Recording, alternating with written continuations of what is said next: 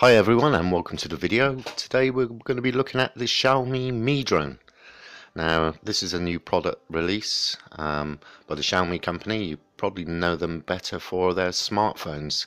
Probably number 3 company in China, just under Samsung. Some of the specs are better on the Samsung 7 apparently. Let's take a look at the drone. Well, I was quite impressed with this drone. The pricing is unbelievable. You're talking about a product release of $450 for a 4K drone. That's what I thought. Now with anything that comes from China, especially their cameras, I was very skeptical. So many times I've seen 4K put onto their cameras and in fact they're not 4K at all.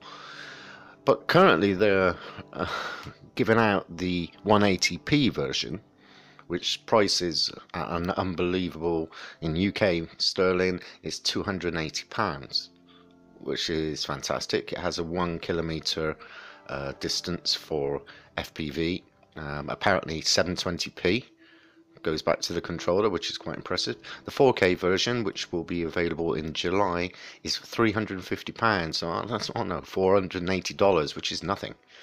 Okay, I've done a bit of research. I've looked at the big long unboxing by the company, and unfortunately the American actor, or whatever he was, presenter, he didn't really have the information to give on the drone, and he had to rely on the people behind the cameras to give him information. So I didn't find his video very helpful and pretty unprofessional for a product launch. But there you go. Some of the big points that stood out to me was the camera. And God, does it look like a CG02 from a Yuneec quadcopter there. You can see it there.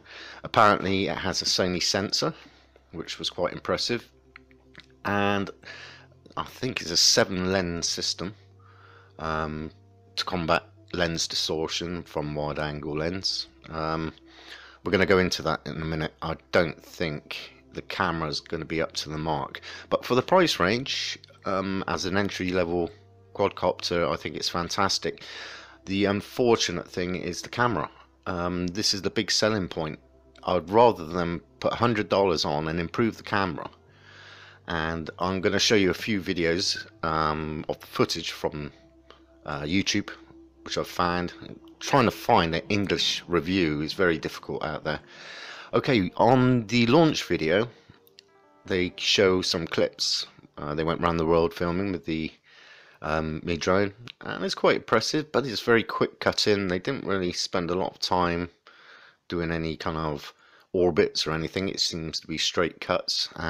It's more than likely in post-production they've made any corrections to fisheye lens, because the horizon looks beautiful. I was quite impressed. I thought a drone for 350 quid. I'm going to try one of these. I'm going to buy one. But before I buy anything, it's always worth looking on the net for examples of the footage. And this is where the problem began.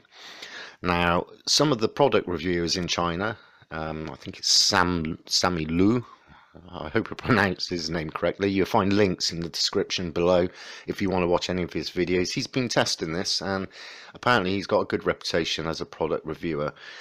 Now, he's been posting a few videos. I don't know if it's down to lack of pilot experience or whether he's not done firmware updates on the gimbal. But some of his footage is quite impressive, and here's a couple of clips. I can't show too much. And immediately what stood out to me was fisheye lens. And I was so disappointed. The buildings look warped, the colours are fantastic, the quality seems pretty good. And then I looked at more, and this is what I found. Gimbals. Look, what can I say about that? Tilted horizon. And what a disappointment. But this is pre-product. Okay, so I had to look for the official video, and it's only a 3-hour-long video. And unfortunately, in the official conference video, launch conference video, we're going to skip through some juddery footage here. I'll give you some examples of what's available to view. The tilted horizon is evident within their example footage. Another disappointment. If the company is going to release its launch video showing tilted horizon, I'm a little bit disappointed and a bit wary that they haven't acknowledged there's a problem. Okay, it's an early review, the product's new. I guess they're going to have a few problems, and maybe they're going to address them before the product launch of the 4K, which is going out in beta in July. Hopefully all these little sniggles and with the camera will be addressed, but I was so disappointed that they've used distorted images and video in their pre-launch conference video. I was quite amazed by that.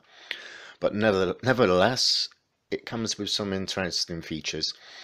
It has waypoints. It's also got orbit, although the demonstrations of this are pretty poor as well. Links below, you can view the demonstrations. Auto return to home, in my opinion, was staged. Yeah, the deal breaker for me is the camera. However, hopefully this will be addressed. The features seem great. Where is this product going to go? I think if they correct the camera, this is a serious contender for DJI and Yuneec. The price is right, the quality, the features are good. They sort out the camera, and I think this is going to be a big thumbs up from me, and I think this company has the power to do it and really make a model, a drone model that is competitive with the two leaders out there that are Yuneec and DJI.